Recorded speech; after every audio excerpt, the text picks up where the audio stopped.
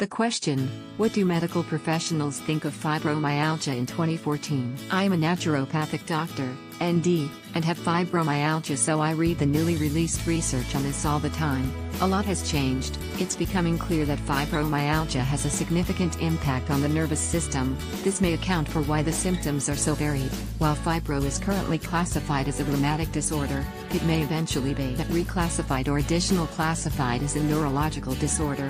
This has important implications for the development of treatments in the future. The identification of specific physical findings, neurological and vascular changes, as well as chemical markers in the blood, means that the days of being told that it's all in your head should be coming to an end. That's the good news. For all that has changed, however, there is much that has not changed. There are still some who stubbornly cling to the idea that fibromyalgia is psychogenic or psychosomatic. There is still much to do in terms of raising awareness, educating health professionals, and researching the pathophysiology of this debilitating chronic condition. Check out the link below for a guide on long-term remission or to join in with the community.